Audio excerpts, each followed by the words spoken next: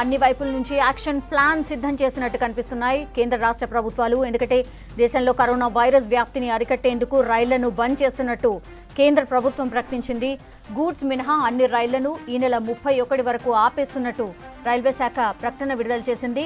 అందులో mail, express, passenger, suburban, Kolkata metro, Konkan railway, premium ట్రైన్లు సహా ప్రయాణికులతో నడిచే అన్ని రైళ్లను రద్దు చేసింది. అయితే ఈ ఉదయం 4 గంటల కంటే ముందు బయలుదేరిన రైళ్లన్నీ వాటి గమ్యస్థానాలు చేరే వరకు ప్రయాణిస్తాయని రైల్వే శాఖ స్పష్టం చేసింది. రద్దయిన రైళ్లకు సంబంధించి టికెట్ బుక్ చేసుకున్న వారి అందరికీ పూర్తి స్థాయి రీఫండ్ ఇస్తామని ప్రకటించింది. అయితే ఇక రీఫండ్ కోసం ప్రయాణికులు ఎగబడదని సూచనలు కూడా జారీ చేసింది. క్యూలు లేకుండా రీఫండ్ ఇచ్చేందుకు ఏర్పాట్లు చేస్తున్నామని రైల్వే శాఖ ప్రకటన విడుదల చేసింది.